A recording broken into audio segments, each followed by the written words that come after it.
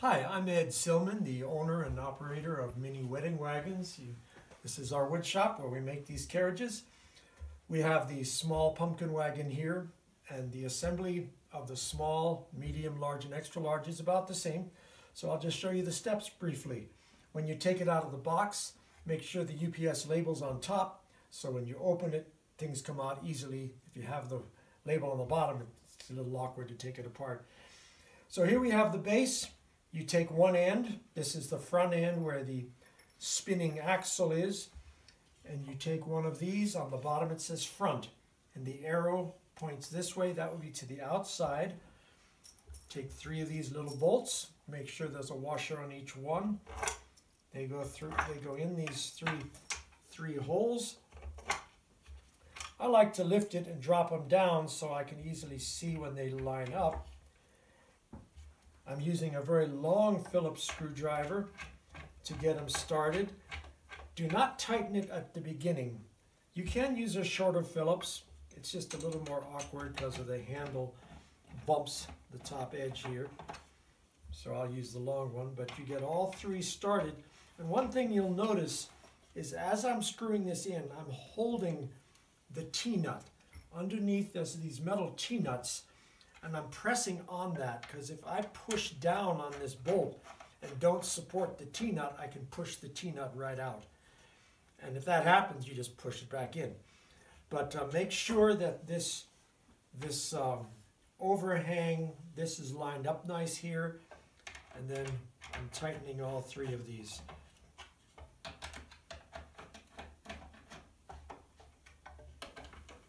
Okay, I'm now on the second end rail.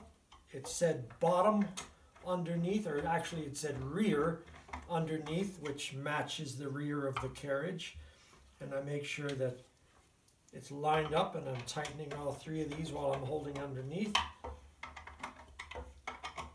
Okay, that's those 2 steps. Now I take it on either side and I just stand it right like that. And here there's an A. On the other side there's a B. So you grab one of these and it has an A on it right there. So you put the A to the A and grab 4 of these bolts. Again, make sure the washers are on and stick them in. And again, I lift it up and I line it up just like that. And then same thing. You notice I'm holding this T-nut while I'm screwing this in. Otherwise, it'll pop it out. And again, keep it loose. Don't make it tight yet. As you put all of them in loose and then go back and tighten them all. I take this whole carriage, set it upside down, spin this around so it goes forward, and we have the wheels. We have 2 12-inch wheels and 2 10-inch wheels. The 10-inch wheels go in the front, the 12-inch wheels go in the back, and in the bag you have these long lag bolts with 2 washers on each one. Take one washer off, stick it from the outside. There's no screws. See, on this side you have 4 screws, that's the inside. So we put the head of the bolt, might have to bang it like this. Whoops. Sometimes you notice that little bushing pushed out, it'll just slide back in again. It's no big deal. But you have the head of the bolt on the side where there's no screws.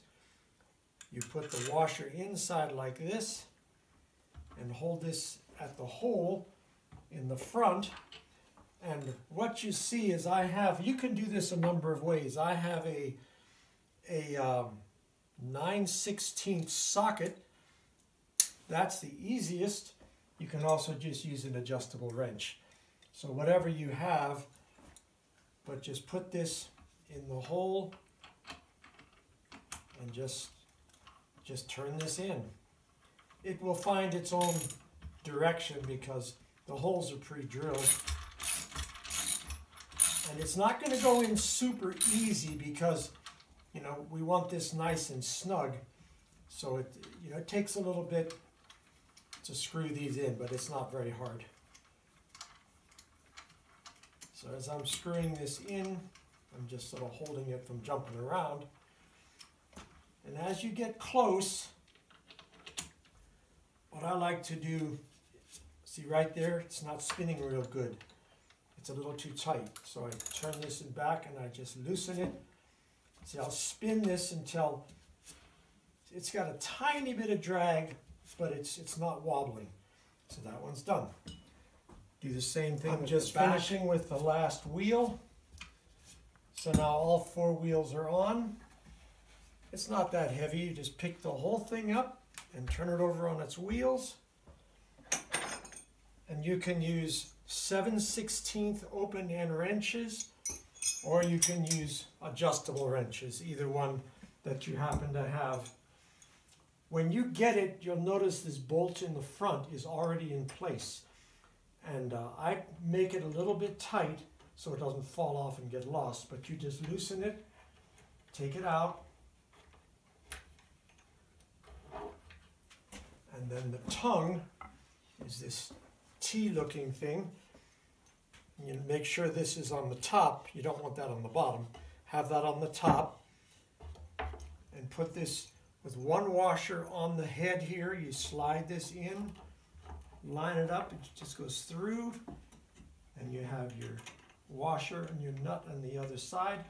This nut is a locking nut. It has a nylon insert inside, so when you tighten it up, even if it's not tight against the wood, it won't come off. That's what they're made for. So I'm just tightening it up to where it's just touching the wood, but I don't want to compress this tongue too much. Like, you want this a little loose. I don't want to press these pieces of wood together much because it could crack them.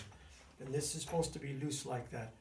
And there you have it, our finished Flower Girl Pumpkin Wagon. Thanks for watching.